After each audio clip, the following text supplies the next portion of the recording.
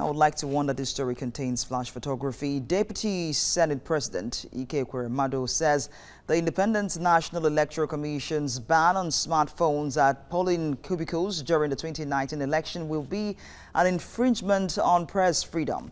The Senate Deputy President was guest to the Bayelsa governor in Terora, where he had gone to condole with members of the Dixon family over the death of their mother. Ekweremadu also described the move by the electoral umpire as a breach of the Constitution and a setback to media technology often used by the international community for free, fair and credible elections.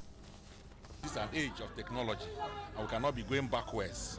So that is completely unconstitutional because we have a constitutional provision that makes room for freedom of communication, expression and all that. So it gives, that's what, even the freedom of the press. So that's the part of it, that they are trying to abridge, which will not happen, because Nigerians are free to express themselves through media and spoken speeches. So we're hoping that we're going to accomplish a free and fair elections by the use of media technology. And I believe that one thing we need to do is to ensure that people will be able to use their smartphones to record results, to record the votings, and be able to send to everybody.